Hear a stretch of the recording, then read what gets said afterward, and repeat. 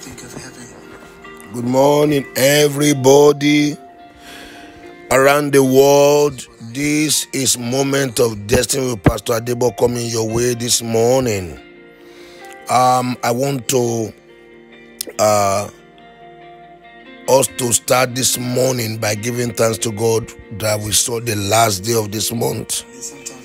We saw the last Monday of this month, bank holiday here in London and Memorial Day in America. And I want us and other places. I want us to thank God that you saw the first day of this month in the sanctuary, and you are seeing the last day of this month in the sanctuary, not in the mortuary. Go ahead and bless the Lord. Appreciate him. Appreciate him. Go ahead and bless his name. Thank him. Thank him. Thank him for his mercy in your life.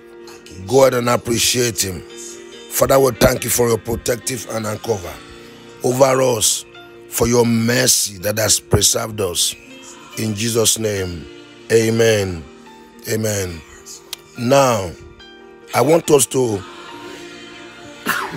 wherever we are, I want us to be talking about prayer and destiny, prayer and destiny and vision. And we have said that the book of Habakkuk said, I will stand on my watchtower, set myself, and hear what God will say to me. So the place of prayer is the place of vision. It's the place of revelation. It's the place of direction. It's the place of voices. And we'll be talking about why we must pray. We've spoken about extensively from the last week broadcast why we must pray. And in prayer, there are a lot of things that are mysterious, things that are hidden. But our destiny, we are born with a destiny. A destiny is what everybody is born with, but it's coded. Everybody is born with a destiny, but that destiny is coded.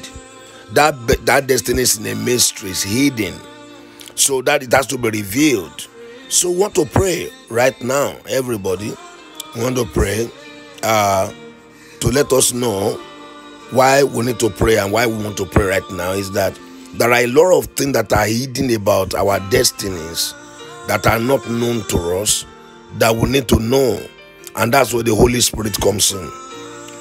The Bible says in the school of prayer, Romans 8:28, likewise the Spirit helpeth in our weaknesses, for we do not know what we should pray for as we ought to, but the Spirit himself maketh intercession for us with groanings that cannot be altered. With groanings, we don't know what we ought to pray for as we ought to, but the Spirit of God pray for us things that we don't even know about ourselves. The Holy Ghost deal with the unknown. The Bible says, if a man, according to 1 Corinthians 14 verse 2, when a man pray in tongues, the Bible says, howbeit in the Spirit he speaketh mysteries. You are speaking mysteries. You are speaking things that are hidden concerning you. As you pray in the Spirit, you are praying out the will of God to be done in your life. You are praying the will of God to supersede, to prevail over your own personal will. You are praying that the will of God will be the totality of your outcomes. That's what happened in verse 27. I now said in verse 29, for to whom he foreknow, he also predestinate. To predestinate means to determine beforehand. Events that are determined beforehand. Events that are determined beforehand. That is things that are concerning your life that has not yet even been done. The Holy Spirit is the one that processes them out from the invisible into visible. And that is why you are going to be praying right now, because the Holy Ghost is the one that does all these things. That's why we need to engage. We have to pray massively in the Spirit. You have to speak massively in the Holy Ghost, because praying massively in the Holy Ghost is releasing the forces of the Spirit of God to uncover things that are hidden about me and you. If what God has in mind concerning me and you, they remain hidden, they remain covered, then our destiny remain covered, because you can't do what you don't know.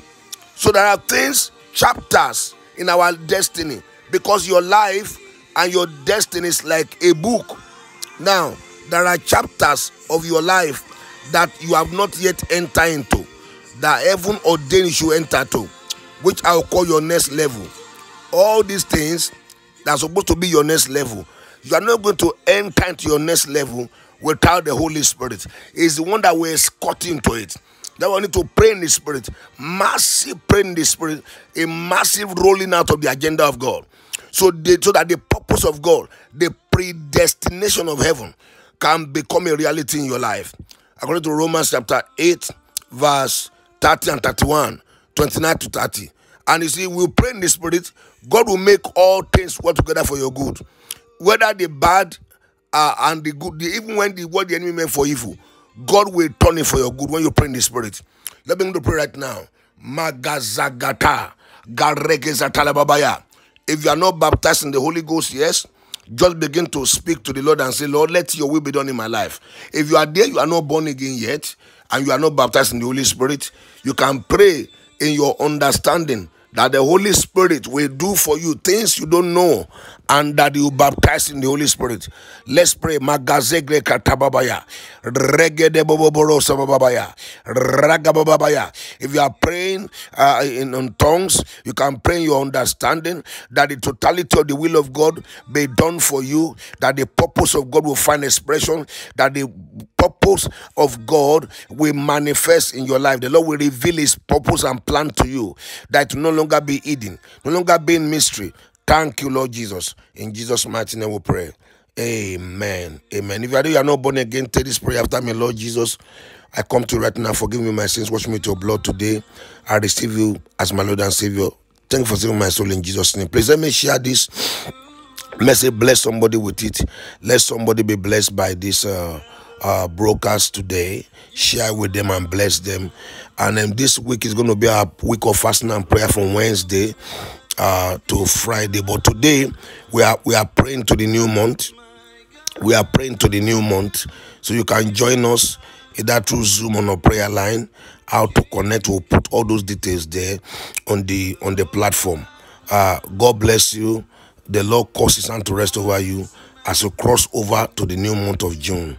God bless you. See you this evening and tomorrow morning, the new month. Bye-bye, everybody. Bye-bye.